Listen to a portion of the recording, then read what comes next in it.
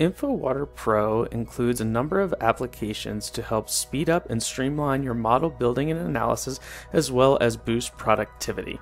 When you open InfoWater Pro, you will come to the Apps icon in the top left corner, which will open the Apps Manager. As you will see, you have access to the Demand Allocator, Backtracing, Criticality Assessment Manager, Pressure Zone Manager, and a number of other connected apps right out of the box. Demand allocation is an important part to any good hydraulic distribution model, and this is why demand allocation is now a part of every InfoWater Pro installation.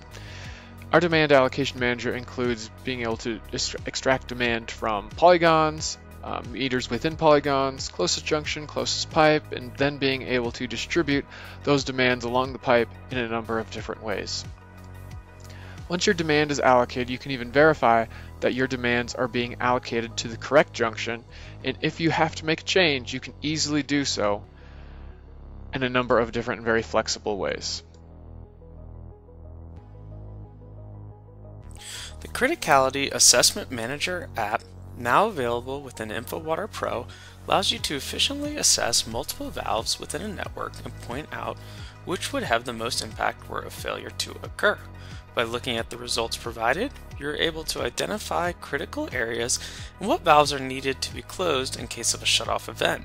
This helps customers minimize failure events as well as look at the impacts if failure events were to occur.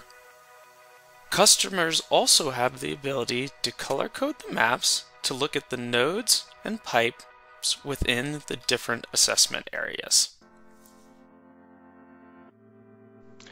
One of the ways InfoWater Pro can model better than a standard EPANet model is by looking at and incorporating pressure-dependent demands. You see here in a standard simulation, the pressure goes down into the negatives dramatically because we're assuming the demand can actually be fulfilled. When in reality, just because the demand might be great doesn't mean a node can actually supply that demand.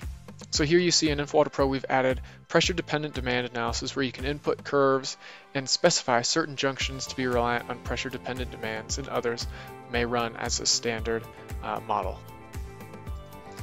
Now after we've run pressure-dependent demands and we look at that junction again, we can see how the demand has now been adjusted for and the pressure is now not dropping into the negatives. A smarter way to model. InfoWater Pro allows for easier collaboration and file sharing internally through the use of InfoWater Sync. You access InfoWater Sync by choosing the project button at the top left corner and going down to the InfoWater Sync button near the bottom of the list. This will open a dialog box, and you will see that on the left you have your master project, the project saved on your network drive, and on the right the local project. You are able to pull down the master file or upload the local file and replace the one in the master project. By clicking the check button, you're able to check the connection, and once this is completed, the version and user for each will be displayed, showing when the last save for each was completed and which user it is attributed to. The benefit of InfoWater Pro is the interface that it exists in, ArcGIS Pro. ArcGIS Pro is a full 64-bit interface in which InfoWater Pro fits into nicely as simply an additional tab. InfoWater Pro can access all the additional benefits included in ArcGIS Pro, such as unique display properties, geoprocessing tools, and the 3D interface you see here. This can lead to unique conclusions when you're able to graph your pressure head on the z-axis. Being in ArcGIS Pro also allows for easy access to ArcGIS Online, such as this published Fireflow feature map. InfoWater Pro allows for easier project collaboration by taking advantage of the ArcGIS Online Gateway. When collaborating on projects, it is important to ensure everyone is working off the same information. So when changes are made in InfoWater Pro, you can connect to the online gateway and have the ability to push your model and analysis results to ArcGIS Online. Once it is uploaded, the updated model and results can be viewed through the online portal. Customers also have the ability to connect their InfoWater Pro model to the GIS gateway and pull the most up-to-date information into the model. The system schematic view provides an alternate view of your model and is a helpful tool for reviewing your different pressure zones. Pressure zone calculations are summarized and updated on the right-hand panel of the system schematic view and are updated based on the time step. And important features like tanks, pumps, and valves, which may separate pressure zones, can be easily found in the system schematic view. The system schematic can show your network with min and max heads, elevations, or in a helpful connector view to see how your zones might fit together and be easily selected. In addition, pressure zone reports can be easily visualized and printed with just a few additional clicks. The Control Center overview provides users a place to check controls for assets within your model.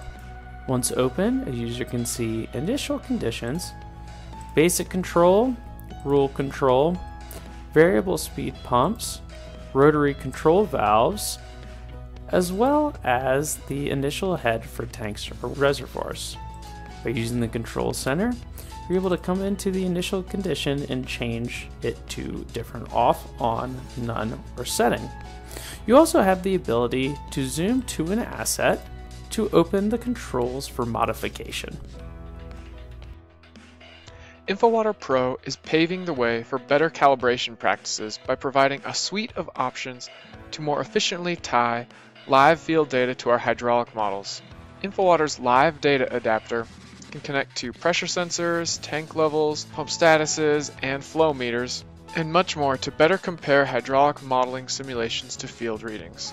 This allows for more robust calibrations and more meaningful model results. It's easy to tell when measured data may be falling out of sync with our modeling simulations.